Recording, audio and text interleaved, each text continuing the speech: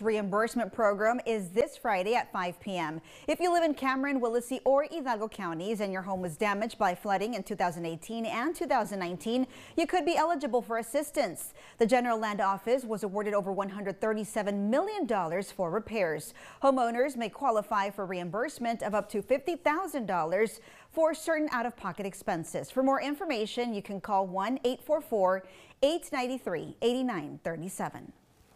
We're working to learn the name of the man killed after being hit by a car in Alamo. It happened yesterday morning on Tower Road. DPS investigators say the man's body was found in a drainage ditch next to a shopping cart. If you know anything about this incident, you're urged to call 565-7600. Happening today, jury selection is expected to begin in the murder trial for Jesus Saldaña Ramirez. Ramirez is accused of stabbing a teen girl to death in Harlingen back in 2020.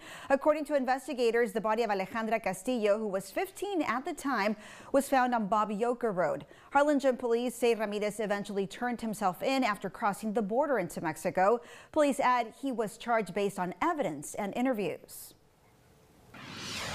And in your community news, we all know life can be tricky sometimes, but that's when people from the great community come together to navigate through those tough moments. Absolutely, and Danielle's in studio with our invite to one event that's expected to uplift many of us. Danielle? Yes, good morning, you guys. The power of Purse-Her-Verence Conference and Survivor Celebration Luncheon is all of that and so much more. See, this is a women's empowerment event, and it's all hosted by Angels of Love, with the purpose, of course, of serving as a platform for women who have really gone a goal of growing professionally and, of course, personally. Now, this is their chance to learn from other successful entrepreneurs and businesswomen in the Rio Grande Valley. Plus, they'll get a chance to witness all kinds of special female speakers talk on the very subject. It's going to cover topics like financial literacy, self-worth, healing, health, positive thinking, building credit, leadership, marketing, starting and growing your own business, and of course the power of networking. So lots on the docket for us to be excited about. And if you do go,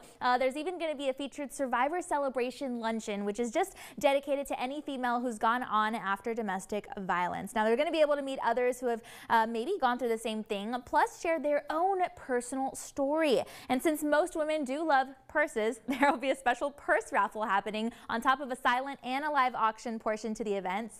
And Angels of Love is a nonprofit organization that truly serves our Rio Grande Valley community with a free service that really does help domestic and, of course, dating, sexual assault, and stalking victims across the Hidalgo County. So, you know, it's just important to honor their work and lend support for their mission by attending this amazing event. Now, as always, our Valley community sticks together, right? So it's nice for these women to be respected and honored, celebrated, and loved on that date and beyond. And this is the second annual version of the event, so we can surely do it bigger and better than last year. So mark your calendar for April the 29th. That's this Saturday, you guys, and it's all going down at the Radisson Hotel. You can get your tickets early since there won't be any sold at the door, okay? And all you have to do is call the number right there on your screen. Again, there's music, lecture speakers, motivation, raffle, fun prizes, and a whole bunch more. Of course, always for an honorable cause.